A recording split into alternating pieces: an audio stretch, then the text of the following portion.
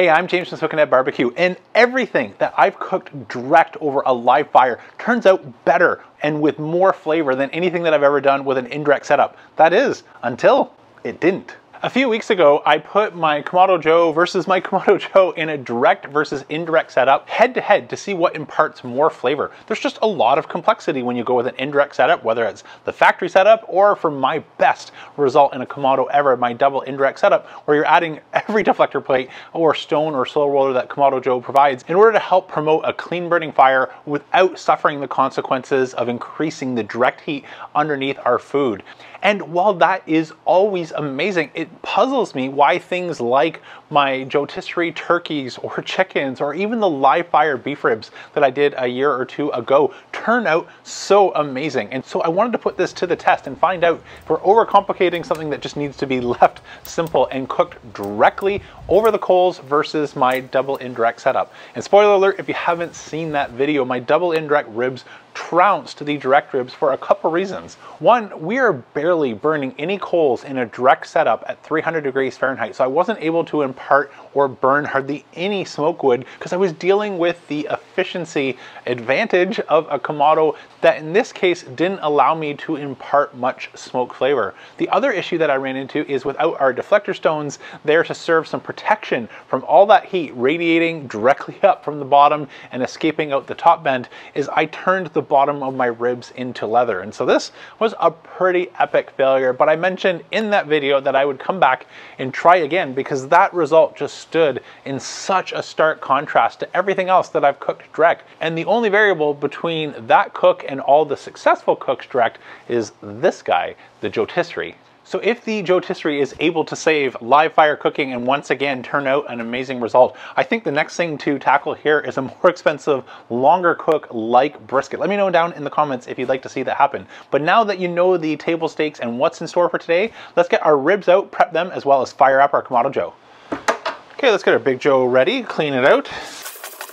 You can see here I've been testing the kick ash can, which collects all of our ash. Let me go dump that out. Drop that back in, aligning the holes with the vent opening down below. Charcoal basket. Touch more Fogo. Grab our Grill Blazer grill gun. Fire it up. Start a fire nice down low in the center as it will burn to the back, and that'll allow some of the fresh coal to fall on it and constantly feed our fire. Close our dome and build some temp. Bottom vent and top vent are all the way open.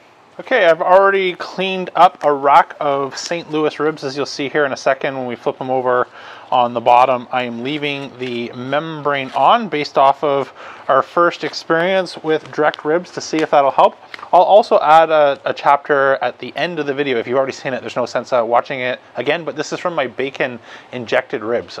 An amazing method, by the way, is to render down bacon fat and inject it to the ribs. It was amazing flavor. And this is the combination of my favorite things from the Goldies, the Blacks, as well as the Franklin barbecue rub. So I've made up my own concoction, taking my favorite things of each of those rubs and putting it into one. I've been using this on everything pork and brisket lately, and the family absolutely loves it. But if you've already seen it, you've already seen it. Don't need to watch it again. So that's why it's a chapter at the end of the video. So I've got a little bit of mustard out for a binder. As I mentioned, I've already given these a really quick trim. They came not too bad from the grocery store. There was just, again, a bit more of the flap than I want and a little bit of loose stuff at the end. So I've just grabbed a filleting knife and given that a quick little treatment. Let's add some mustard, our dry rub.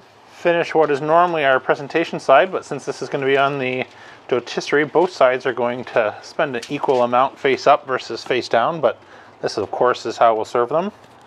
Give the rub a little bit more of a mix. With those full-size garlic particles as well as hot pepper flakes, things tend to settle down a little bit, so I give it a mix every time that we reapply. And now for the fun part. I'm not sure if we're going to need the tongs or if this will just start to spin and tear at the meat. So since I think it will tear at our ribs with the spit down the middle, I've got our tongs to try and help secure the ribs in place. And just a little rub to touch up anything that we might have made it look a little bit messy as we were manhandling these onto our spit. Okay, we've just come up to about 260 degrees, so I want to slow things down now. So I put the bottom vent down to 1 finger, and the top vent I'm going to put to about 1/8 of an inch past the first line. Install our JoeTisserie. check the spacing on our ribs. So even though I have a notch here on the midpoint, I sort of lost sight of where that is, so I need to move these down just a little bit to get them closer to middle. Connect our Joe-Tisserie motor, turn it on, get cooking. Got a mix of apple cider vinegar and water. Let's get a little bit of spray onto our ribs, especially while we're starting this early phase of trying to absorb some of that smoke from our fresh charcoal. Elapsed time at this point is about 45 minutes since we got these on. I'm really just focusing on the ends or anything that looks like it might be drying out, and at this early stage we don't have anything other than some cooking going on, so that looks pretty good. Close our dome and keep on cooking. Okay, we're coming up to 3 hours. Let's get a look at our ribs once the smoke clears here. Woo, it's looking good. Also curious where we are from a temperature. About 201, 199, 200. I think we are nearly there. Let me grab our simple syrup that I've made up, which is just 1 part water, 1 part sugar, and I'm gonna glaze that on and move to dome open cooking just to finish our ribs. All right, I've got our simple syrup. Let's just squirt some on here. It's handy to have in the fridge for moments like this. So just help give a little bit of sweet finish and a shine. It looks really good. All right, let those finish. Well, these certainly look amazing.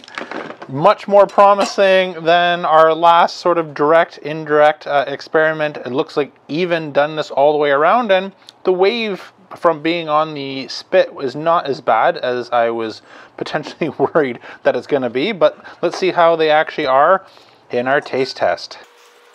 So no issue cutting, which is the first sign that we don't have a big problem. Let's get a couple more bones out here. They feel tender. Now, obviously a different cook, different day. Looks very juicy inside. I don't want to squeeze all that out. But immediately the first thing that I can see is a lot less of a smoke ring. So just like before with direct, because we have to manage our fire and aren't able to get as much smoke wood burning, these do seem to have a smoke ring disadvantage. But again, we'll see if that comes through at all in the taste test. They feel incredibly tender. Oh, look at that. Just juices galore. All right, moment of truth. Let's dive in. Wow.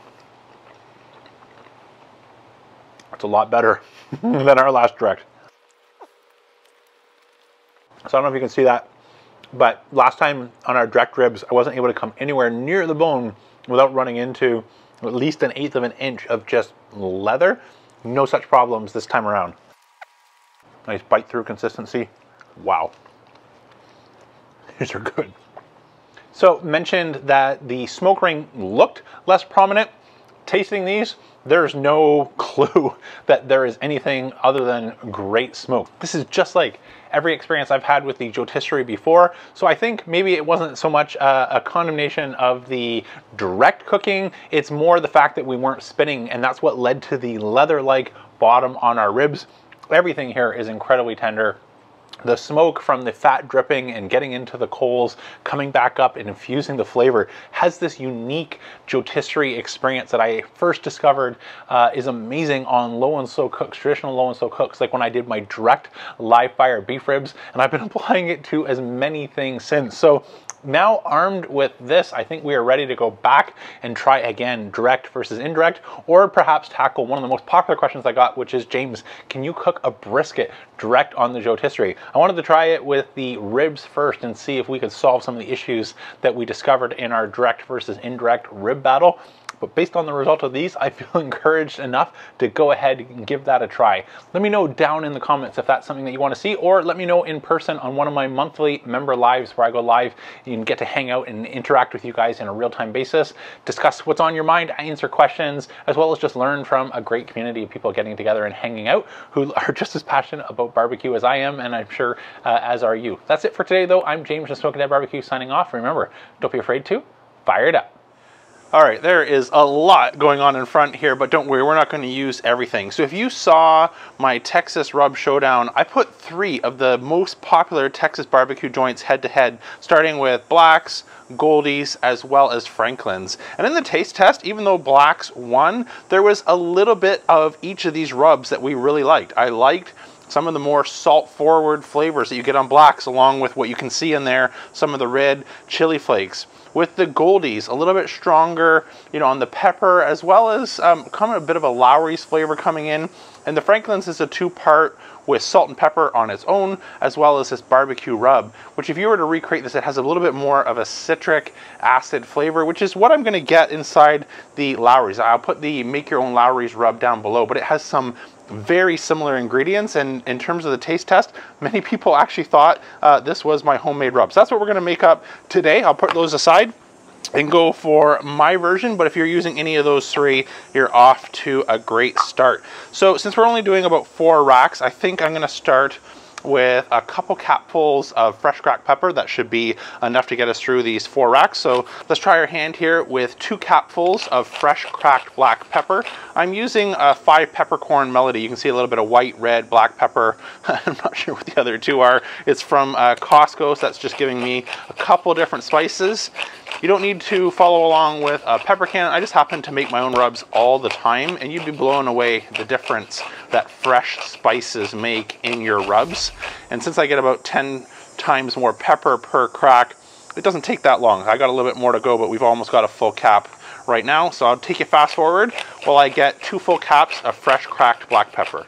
There's number 2. And just looking at that quantity, I know I said 2, but I think I'm going to go for 3. It'll also make our ratios easier with the salt, since I'm going to do 2/3 Diamond Crystal Kosher salt and 1/3 Lowry's. That'll just be a cap of each to get 50-50 salt and pepper. So I'll take you fast forward while I do 1 last cap full of pepper. All right, that looks good. So we now have our pepper. So we're going to start with 50-50 salt and pepper, as I mentioned. So let's get out some Diamond Crystal Kosher salt. And I'm going to do 2 capfuls of this. Add that in.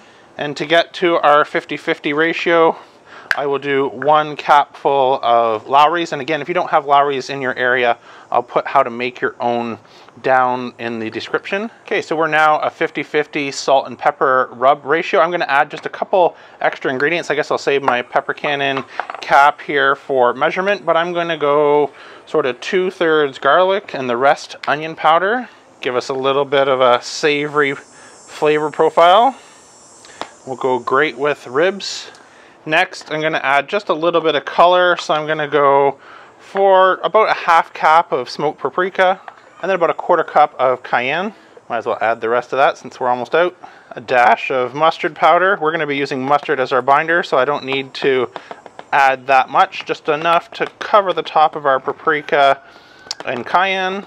And last little bit of space here, I'll sneak in a couple red pepper flakes that'll mix throughout our rub once we give this a good shake. You want to leave about 1 inch to 1.5 inches at least at the top. Make sure we have enough space for getting everything to mix together. There's all our layers. Let's mix them up. Okay, that's looking good. I might just add in a few more red pepper flakes. Looks like I can get away with a little bit more for that texture, but otherwise I'm really happy with the consistency of our rub.